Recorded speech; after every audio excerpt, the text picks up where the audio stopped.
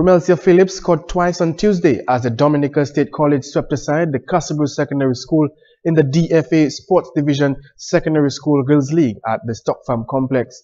Sabrina Thomas, Clarice Obat and Micheline Morgan contributed a goal each to seal a comfortable 5-0 victory for the State College.